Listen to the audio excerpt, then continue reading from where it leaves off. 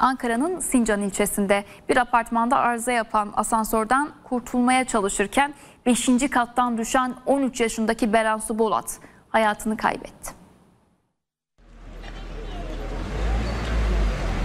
Ailesiyle misafirliğe gitmişti. Asansör boşluğuna düştü. O ziyaret ölümle bitti. Acı olay Ankara'nın Sincan ilçesinde yaşandı.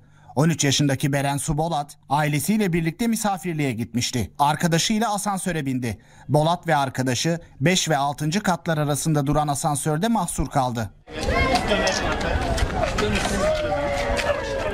Yakınları çocukları kurtaramayınca polis ve itfaiyeye haber verdi.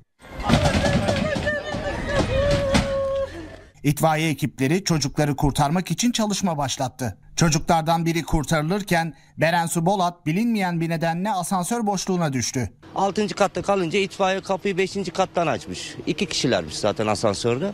Oğlan çocuğunu kurtarıyorlar. Kız çocuğunu da kurtarırken artık ellerinden mi kayıyor, tutamıyorlar mı ne oluyorsa o esnada aşağıya asansör boşluğuna çocuk düşüyor. Sağlık ekiplerinin yaptığı kontrolde Beren Su için çok geçti. Savcının incelemesinin ardından Beren Su Bolat'ın cenazesi Ankara Adli Tıp Kurumu'na kaldırıldı. Ankara Cumhuriyet Başsavcılığı asansör faciası ile ilgili soruşturma başlattı.